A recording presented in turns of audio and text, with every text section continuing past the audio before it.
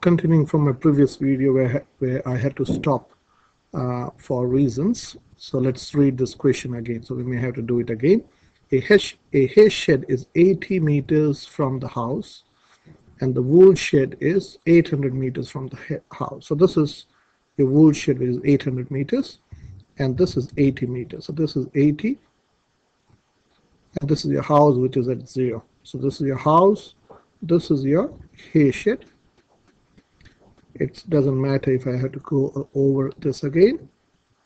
So the graph shows the time Jessica takes to jog from the hay shed to wool shed. So this is the graph of jogging. So this is, let me write jogging here. Jessica jogging. Okay. So we had to write the equation of this line. So let me go over that again. So to write the equation of a line, we need two things. One is the y-intercept and the gradient.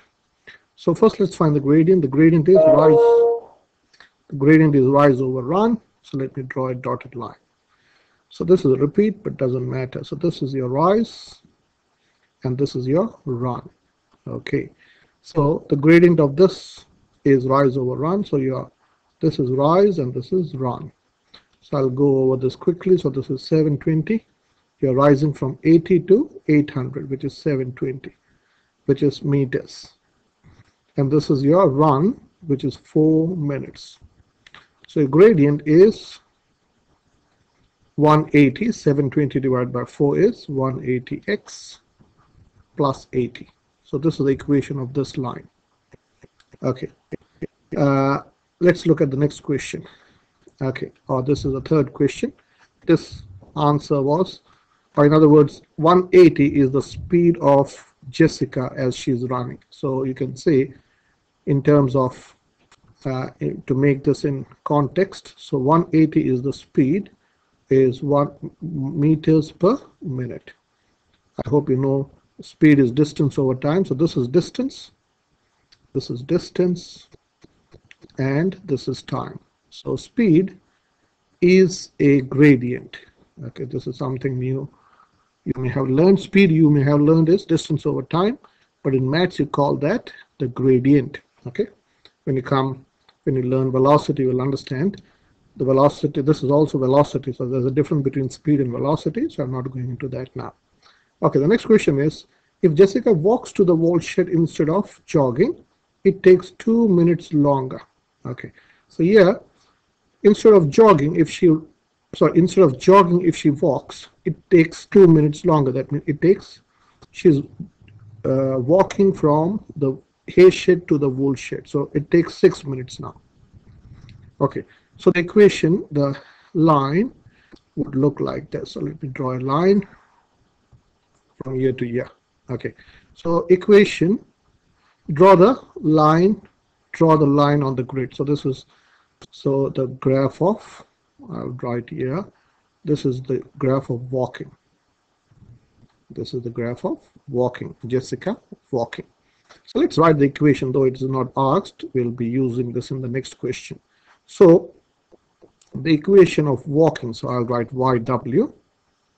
YW is the equation for walking, is your y-intercept is 80.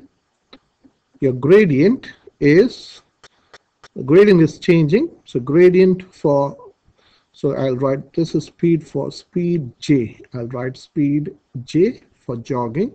The speed of walking is distance over time. So she's covering the same distance, which is how much? 720. And the time is now, instead of, let me draw this, or let me increase this dotted line. So that now the time has changed from 4 minutes to 6 minutes now. The time has changed from 4 minutes to 6 minutes. So it is 720 divided by 6. So 6, this is 120. 6 times 12 is 72. So the equation of walking for Jessica is 120 x plus 80. Okay, so let's look at the next question. Okay, Jessica's dad leaves wool shed on his farm bike. Okay, so this is, I'll call this bike. At the same time, Jessica leaves the hay shed to go for a walk. It takes 1.5 minutes to reach the hay shed. So now this Jessica's dad is going the other way around. He starts here, so let me use this color. He starts at the wool shed and he's coming to the hay shed, and it takes 1.5 minutes. So this is 1.5 minutes. So this is say 80. I'm making a guess here. So this is 1.5 minutes. So the graph of a dad would look like this. So this is the graph of a dad. So I'll write this. This is biking.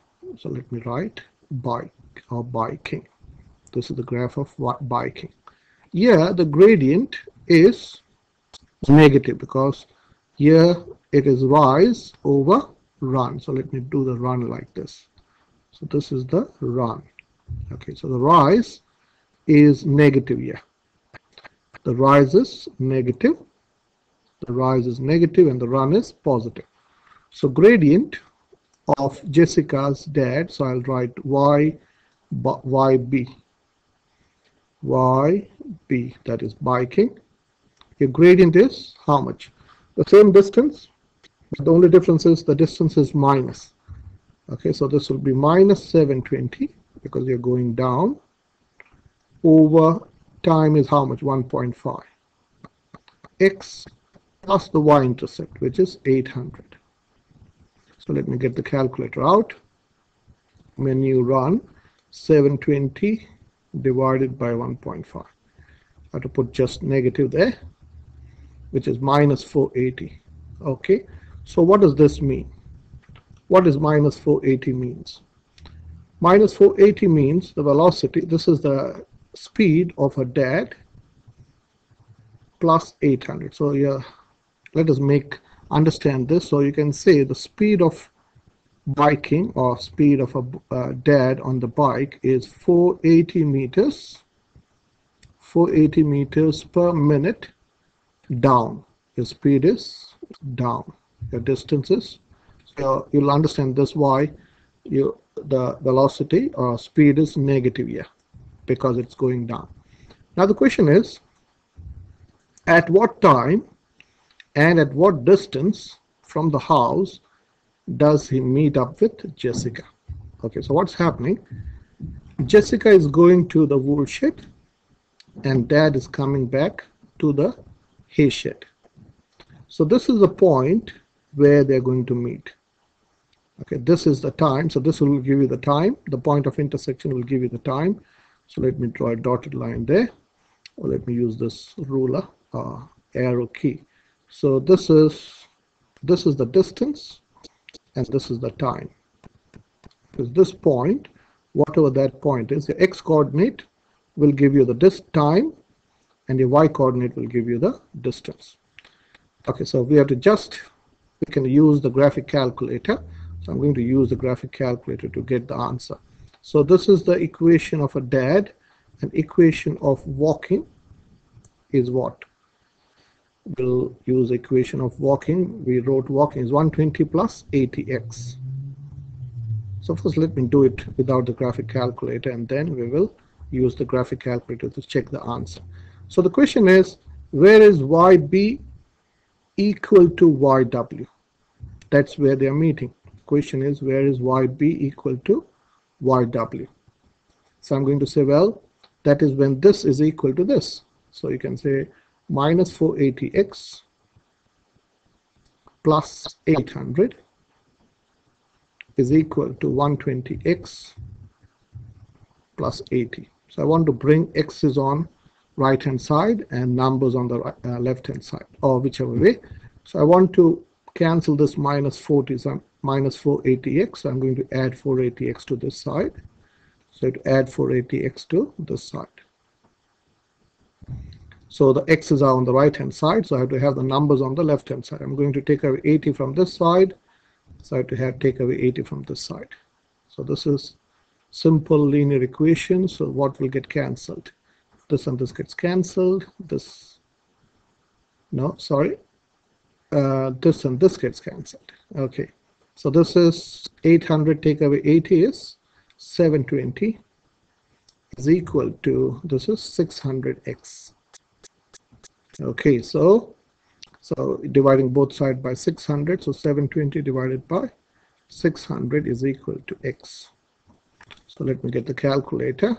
720 divided by 600, which is 1.2. So x is 1.2 minutes. So after 1.2 minutes, they crossed each other. And graphically it does make sense. Can you see this is 1.5? This is less than 1.5, which is 1.2. And this would be around 225. So this is 200, this is 250.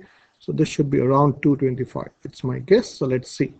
So you can put this x back in this one of this equation. So I know yw is 120x plus 80. So I'm going to put x as 1.2. So this is 120 times 1.2 plus 80. So let's get the calculator. So 120 times 1.2 plus 80. That gives me 224. So this answer did make sense. So this is 224 meters. So let us check this on the graphic calculator. Okay, so let me move this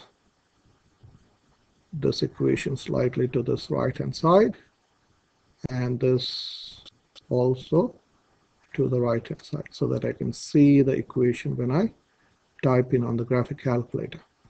Okay, so go to graph, and in y1 type in this equation, which is 120x plus 80. Okay, and in the second equation you have got minus 480x plus 800. So you have to use your common sense to decide the scale. So I want to get the scale from 0 to, say, 6 minutes. X is, on x-axis we are taking the time, and on the y-axis I have to go from 0 to 1000, because the wool shed is 800 meters away at a scale of 100, and draw the graph. Can you see this is the equation, or this is the line of Jessica walking, and this is the equation of, or this is the line of her dad walking. So we want to find this point, so I go GSolve intersect, that is F5. So at 1.2 minutes they are 224 meters away from the home, and we have confirmed the answer. So our answer is right. So we can say they met each other, or they're crossing each other after 1.2 minutes. This is not meters, this is after 1.2 minutes. So after 1.2 minutes and 224 meters away from home.